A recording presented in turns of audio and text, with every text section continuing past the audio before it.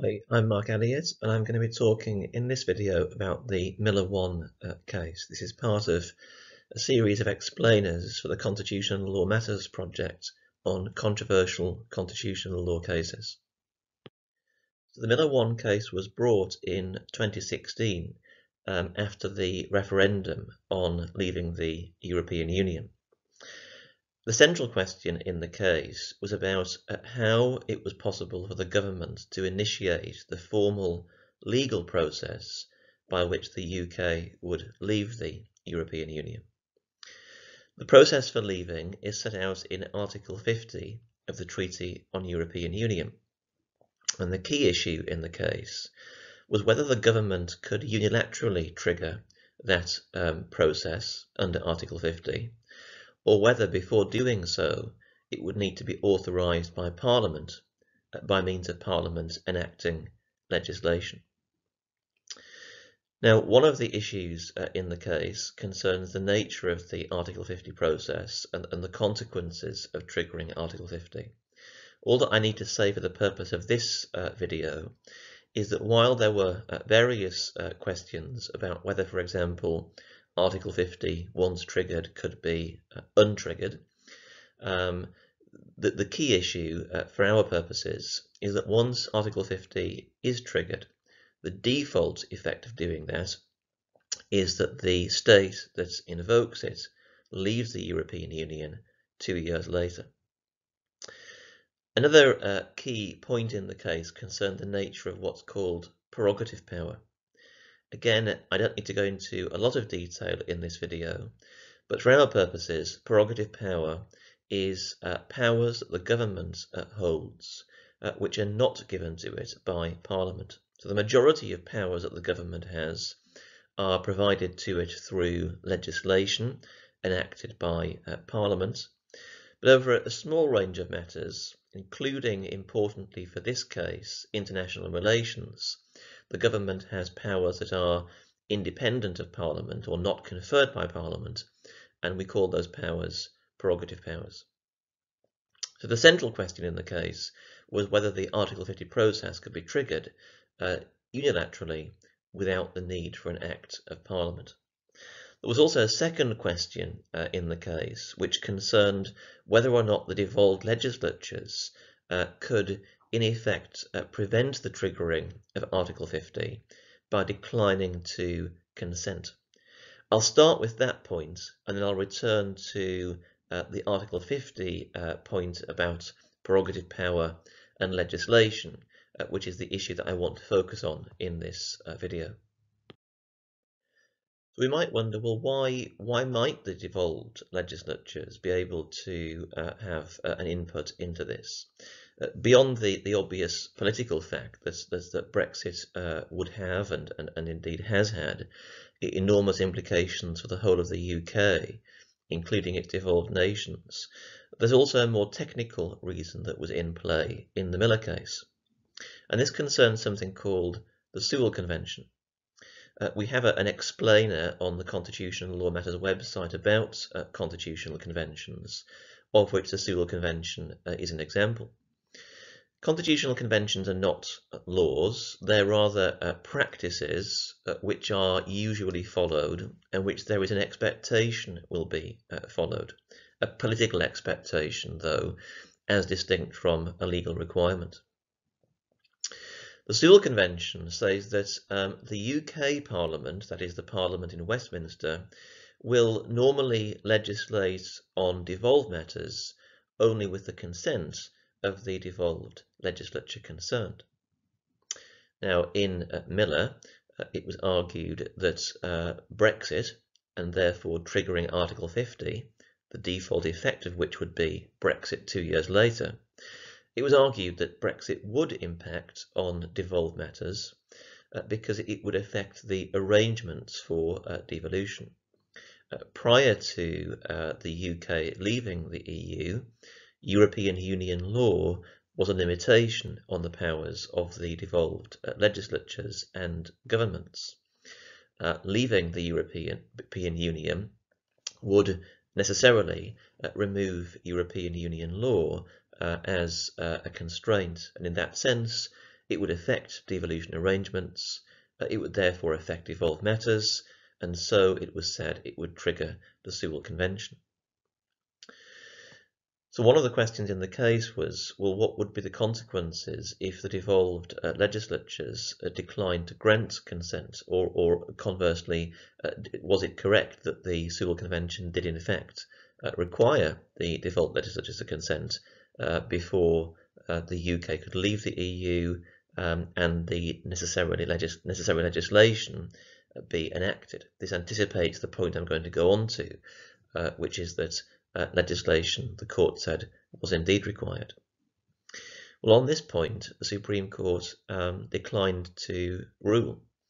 It said that the Sewell Convention was a political convention, that it wasn't legally enforceable, and that it therefore wasn't for the court to determine this issue.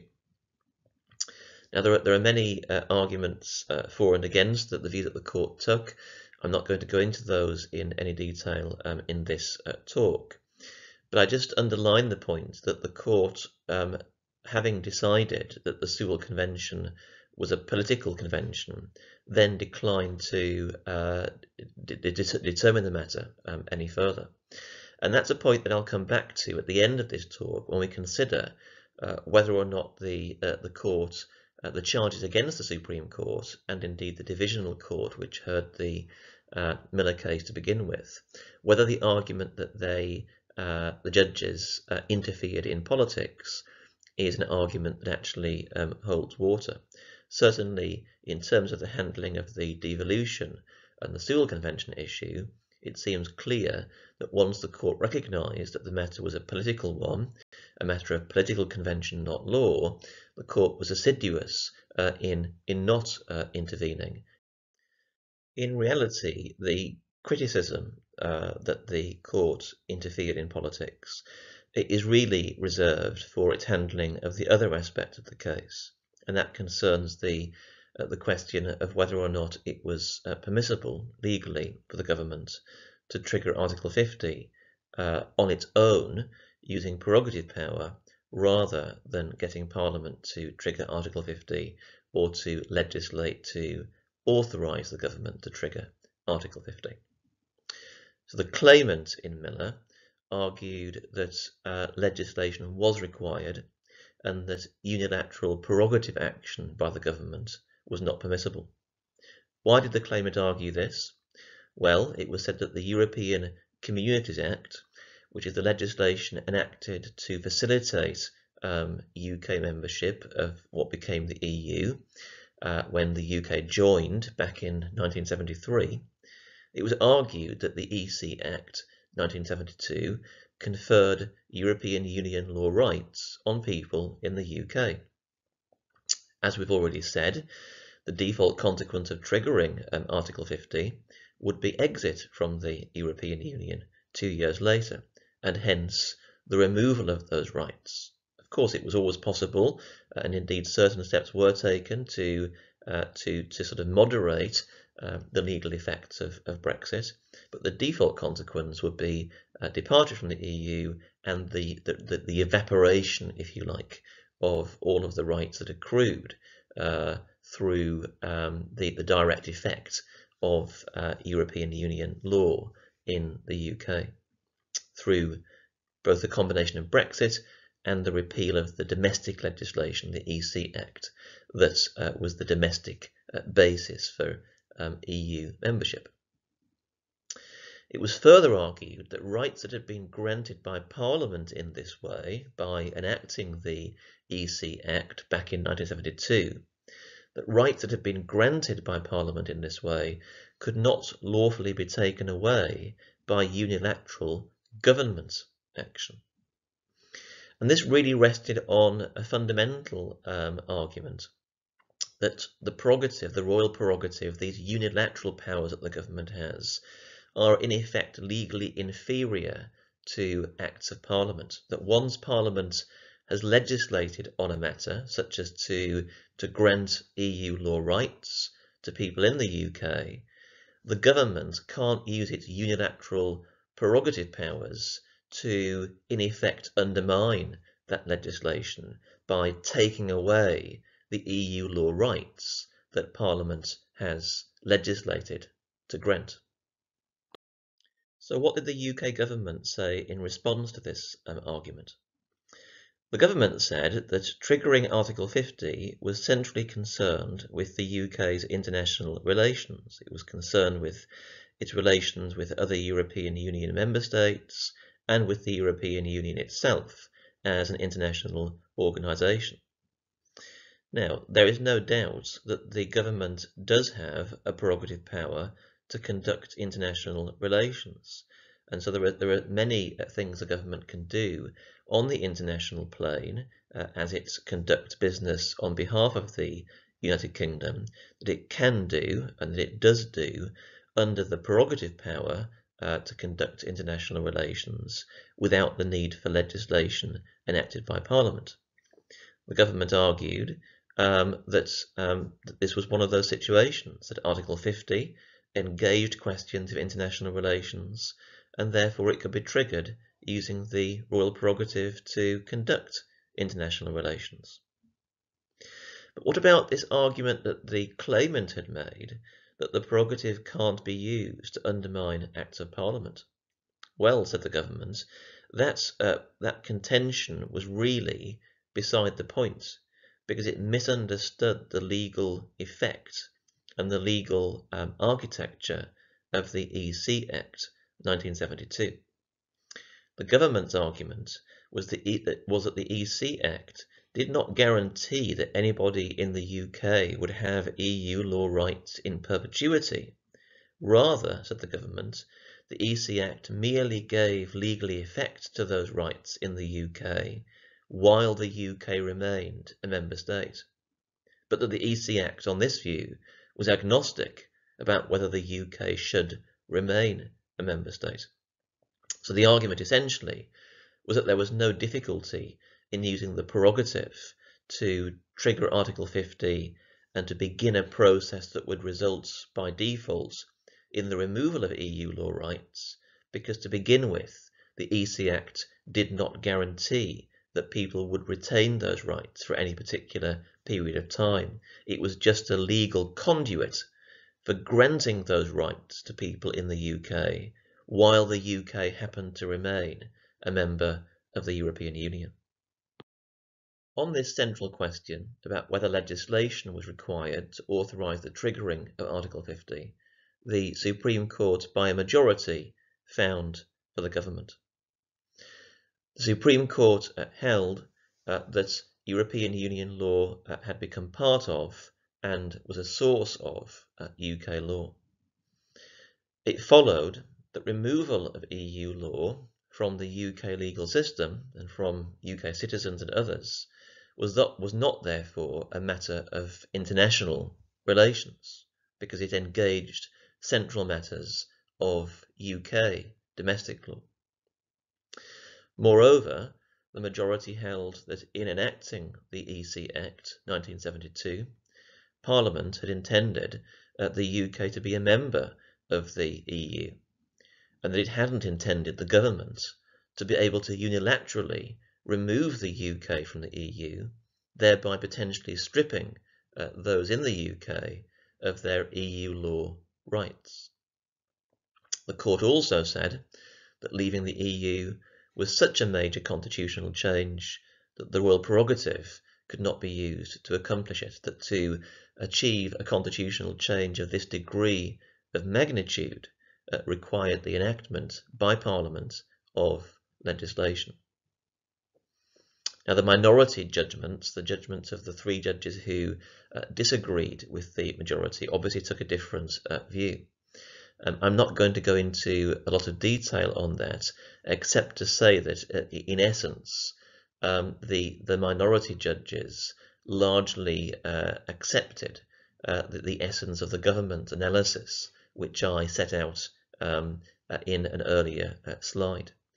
So the minority judges took the view that the European Communities Act did not have anything legally significant to say about the permanency or anything similar of UK membership of the EU, but rather that the EC Act 1972 merely operated to facilitate the sort of the enjoyment of EU law derived rights in the UK for as long as the UK remained a member state.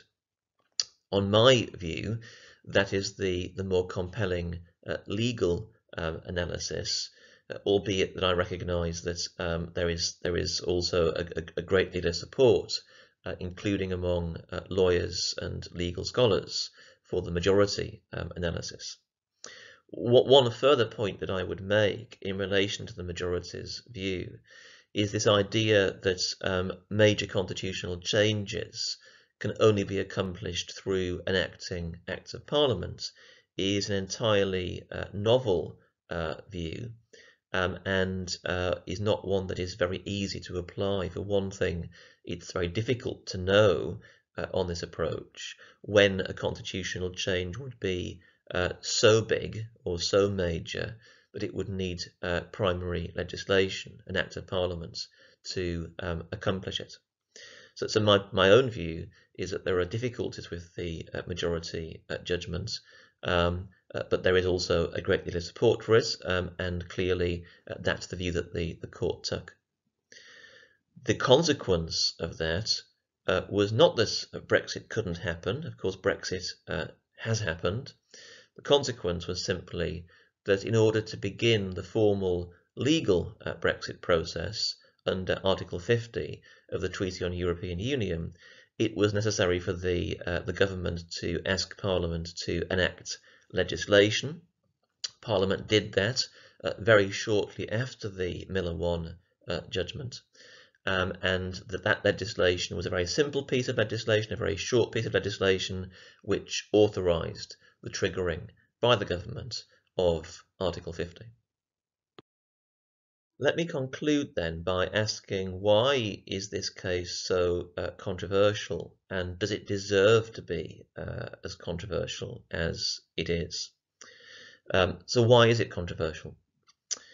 Well, it certainly is controversial when the divisional court, the lower court, issued its judgment in this case, and the lower court also held, like the Supreme Court, that legislation was required. There was a now infamous newspaper headline carrying photographs of the judges and describing them as the enemies of the people.